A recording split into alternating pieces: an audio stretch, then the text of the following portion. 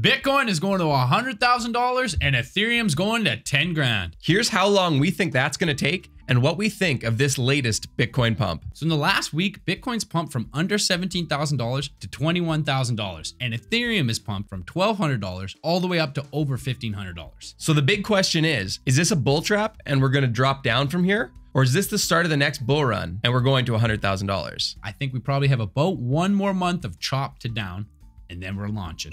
I agree. But let's hear what our Brother64 technical analysis expert has to say. Well, based on the cycle high, I'd say price is going to head up or possibly down.